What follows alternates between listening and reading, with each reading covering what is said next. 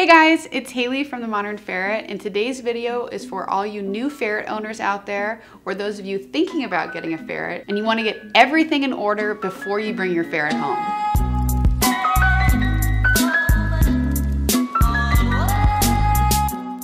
In this video, we're going to talk about basic housing requirements, food, toys, accessories, and some healthcare considerations. Each one of these products that I'm talking about today will be linked in the description below. Oh, kabish, kabish, kabish, kabish. The first item is a safe place for your ferret to sleep. Many ferret owners, including us, opt to free roam their ferrets throughout the day. They either give their ferrets access to a single room 24/7 or several rooms throughout the house. However, your ferret is going to need a safe place to sleep and be secure in times when you might need to contain them. Therefore, it's always a good idea to have a cage on hand, even if you free roam your ferret. What we recommend is a combination of several hours outside of the cage free roaming throughout the house, as well as a cage to contain your ferret. If you want an extensive step-by-step checklist on how to ferret-proof your entire house, make sure to check the video series we did on that topic linked in the description below. We bought the double Ferret Nation cage to work in combination with free roaming our 3 ferrets. We love the double Ferret Nation cage because it's easy to clean, it's sturdy, and it's big. I think it is even more than twice the minimum size requirements for a cage, according to Ferrets for Dummies. Again, what we recommend is allowing your ferret to free roam for a majority of the day, and then also letting them use a cage for short periods of time. If you want to see my in-depth review of ferret cages, make sure to check that video linked in the description below. Oh, yeah, that's a good video. You did it. You did good. Finding a good water bowl can be very difficult because along with flipping bowls over, ferrets are also notorious for splashing in their water bowl and getting everything around it soaking wet. Make sure to avoid food in water bowls that have any rubber or silicone on them because your ferret could bite it, chew it, ingest it, and get something called an intestinal obstruction, which could be very dangerous. What we recommend is we actually found a spill-proof water bowl that we use. It's like a combo food and water dish. And what's nice is it has a automatic feeder water bottle attached to it. And so it fills throughout the day and fills a little like reservoir for them. And the hole in it is so tiny that even our biggest splasher newt is unable to splash water everywhere. So I would recommend looking into one of those. I will make sure to link to the combo food and water bowl that we use in the description below. Next up, you'll need a place for your ferret to go to the bathroom. According to Ferrets for Dummies, ferrets go to the bathroom every 3 to 4 hours. So that is a lot of poop and pee. What we've found works best for us is to have one litter box in every room of the house that your ferret has access to.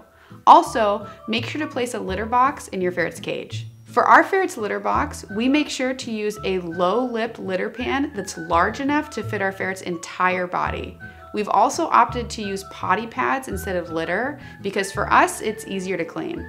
I'll make sure to link to the potty pads and the litter pan that we use in the description below. Lastly, as far as basic housing requirements go for your ferret, you'll need to think about creating a comfy environment for your ferret to sleep because after all, ferrets sleep a lot and you want to make sure that they're comfortable.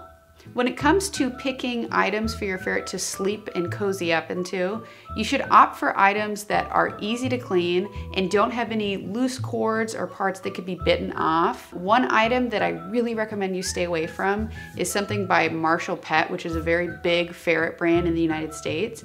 They have this product called like an octopus. It's red, has polka dots on it, these little fabric tubes. And unfortunately, several ferrets have gotten stuck and either suffocated or gotten strangled inside of it. I know it's really scary to talk about, but I recommend staying away from that product. Instead, I recommend you opt for fleece blankets and hammocks. I'd like to mention something else as far as basic housing requirements go. There's more and more data to suggest that prolonged exposure to sunlight throughout the day can cause harmful health problems like adrenal disease. What you can do to potentially mitigate or prevent this is wherever your ferret spends a lot of their time sleeping throughout the day, be it in their cage or somewhere throughout the house, make sure you cover that with a dark fabric so that it can be really dark inside that space. One item that you could opt to buy is they have these black cage covers that fit over a cage like a Ferret Nation. So you could look into those. I'll make sure to link to those in the description below. You can also build your ferret a dark box by taking a cardboard box, cutting a hole in it, feeding a tube through it, and then to keep it extra dark, you can actually drape a blanket over it. Our ferrets really enjoy sleeping in there. Now that your basic housing requirements are set up for your ferret, let's talk about food. So the pet industry is going through a major shift right now as far as pet food goes, especially for dog and cat food. Now ferret food, on the other hand, has a long way to go. Whether you plan to feed your ferret a kibble diet or a raw prey diet that consists of muscle, organ meat, bones, it's important to at least understand the basic nutritional needs of your ferret first and foremost. Ferrets are something called obligate carnivores, and that means that they require nutrients that are only found in animal flesh. And while they may be able to ingest plant matter that can often be found in ferret kibble, that doesn't mean that they actually have the proper physiology to digest and process this stuff. I know ferret diets can be kind of confusing as a new ferret owner because a lot of times you'll see at the pet store, ferret products like food and treats will look like this. Pictures of fruit and vegetables and grains, which should not be included in your ferret's diet. Also, oftentimes the ferret section of the pet store is right next to the other small animals. Think guinea pigs, hamsters, rats, and other animals that are part of the rodent family. Now, contrary to what you might believe, ferrets are not in fact rodents. They're a lot more closely related to your dog or cat, and they would like the opportunity to hunt a rat rather than befriend one. There are so many more interesting facts I would love to teach you about ferrets on this topic, but I will make sure to go more in depth on that in another video linked in the description below. Basically, as far as this food section of the video goes, I'll say what you need to keep in mind is a basic list of ingredients that you should avoid. Now, this list is ever evolving, so I'll make sure to link to the most up-to-date items in the description below. And in the meantime, I will also link to brands of kibble that we recommend. Now let's talk toys. Buying toys for your ferrets is a great way to spoil them. Certain toys provide great enrichment opportunities, which means they provide your ferret with opportunities to demonstrate species-specific behaviors. Getting the right enrichment in toys can actually improve the mental and physical well-being of your ferret. At home, we have a lot of toys for our 3 ferrets. They love to stash little cotton plushie toys, but we make sure to avoid toys that have any plastic eyes on them or any rubber or foam parts that our ferrets could ingest. Our ferrets also really enjoy cat wands. It gives them an opportunity to stalk and pounce something. And in the past, we've also been able to do something I will call ferret fishing, where one of our ferrets stalks the cat wand, and as we pull it up, the ferret comes with it. They seem to really enjoy that. Ferrets will also create toys and enrichment from items lying around your house. For us, a big one is Roomba, because almost every morning, Albert, our all-white ferret, loves to run up to Roomba on his charger and either turn him on and chase him around the house or ride him. It's really fun to watch, and I'm really thankful that we have a toy in our house we didn't even know we had. Our ferrets also love to crawl into paper grocery bags and explore. One of their favorite things that we do for them is we'll crumple up junk mail and put it in there for them, and then put little treats in there or little different smells. This is a really fun activity for them. Now, okay, as far as toys go in general, the most important toy you can get your ferret by far is tubes. Ferrets love tubes. Ask any ferret owner you know, and they will tell you tubes are like their ferret's favorite thing in the whole world. So the best thing you can do is get multiple tubes. Oftentimes you can stitch them together. You can intertwine and tangle them. Our ferrets love when we throw a bunch of tubes on the floor and put a blanket over it, because I think it simulates maybe like a burrow or something like that, or a burrowing system. They go crazy chasing each other, fighting, wrestling in there. They love it. So above all, get some tubes. I will make sure to link to our favorite ones in the description below. Our white ferret Albert also loves to chase balls that we throw throughout the house, and recently we got this electronic one called Sphero that you can control, and he loves chasing that one. I will make sure to link to that product in the description as well. There are so many more fun toys I could talk about for your ferrets, both DIY toys and fun toys you can get at the pet store, but I will save that for another video, and I will link to that video in the description below. The takeaway for this video is I would recommend getting your ferret at least a few stashable safe toys for them, as well as maybe a cat wand or two. And lastly, please get your ferret some tubes. They will be so happy. In this section, I'm gonna talk about a few items that may be helpful to you as a new ferret owner. But before I do, if you're new to my channel, my name is Haley, and I post educational and entertaining videos about ferrets every week. So if you're enjoying my content, now is the perfect time to subscribe and turn on the notification bell. People who don't have ferrets always ask me, do ferrets smell? And the answer is yeah, a little bit. Honestly, no more than a dog or a cat or a hamster or a rat. But if the smell does bug you, or if you have a particularly sensitive nose, I would recommend getting a pet-safe air filter. There's one that we really like, and I will make sure to link to that one in the description below. The next item you should have on your shopping list is some kind of travel carrier for your ferret. This is gonna be when you need to take your ferret somewhere last minute, or you need to take your ferret to the vet. Another item that could be used in its place is a ferret backpack like this. We've had a lot of fun taking our ferrets on adventures in one of these.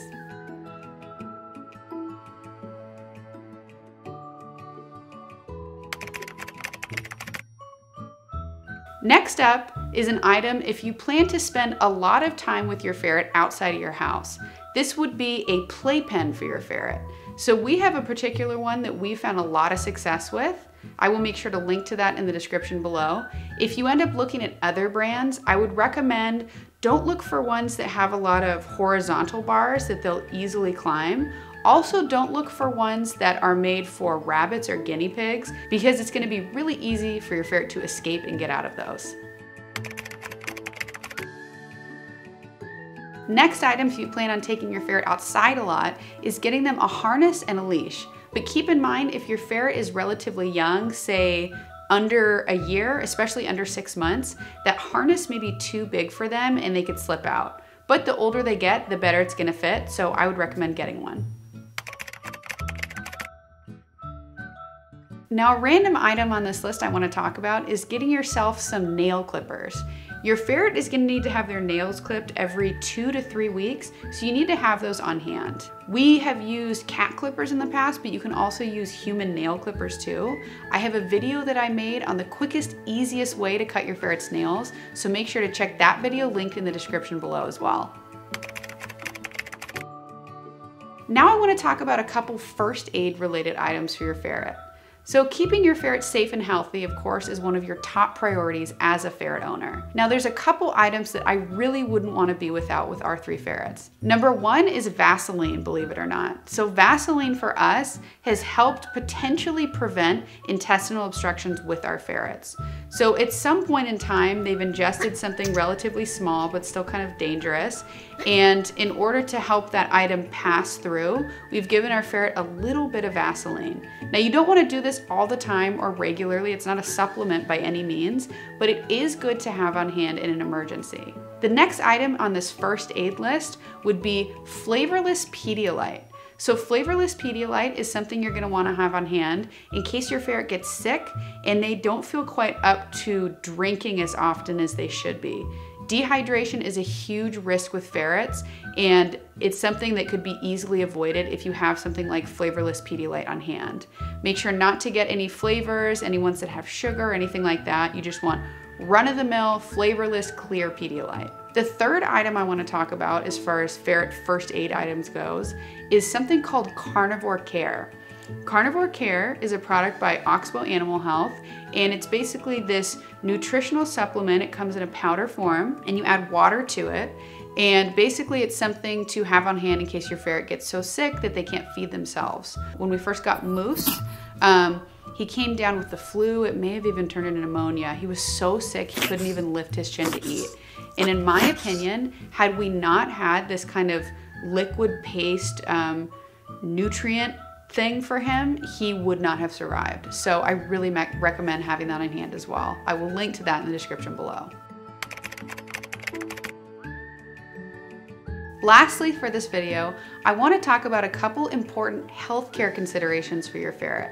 They're not exactly items to have in your house, but there are a couple things you really should have in order before you bring a ferret home. Number one is you need to find a vet that treats ferrets in your area. So at this point in time, ferrets are still considered an exotic animal, even though they're very common. So even though a local vet may see cats and dogs, they may not feel comfortable seeing ferrets. And what's really scary is you may have an emergency and you go, I guess I'll just take him to the closest vet, and they say, sorry, we don't treat him. And you get stuck in a really tight spot. So the best thing you can do is find a vet well in advance of bringing your ferret home. Number two is you need to have an emergency savings fund. So something that we unfortunately learned the lesson of was that ferrets can be very expensive. And I actually go into this in another video, which I will also link below.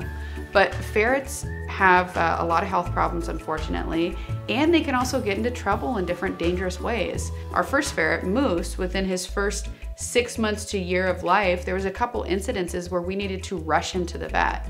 It was really helpful that we had an emergency fund to pull money from so that we could afford the best care possible. So I would recommend, in my opinion, if you can have about $500 set aside to pay for surprise vet bills. Now this is outside the cost of your cage, food, accessories, toys, any of the other stuff we talked about in this video. This is a separate savings account. The best thing that you can do is prepare for proper healthcare for your ferret.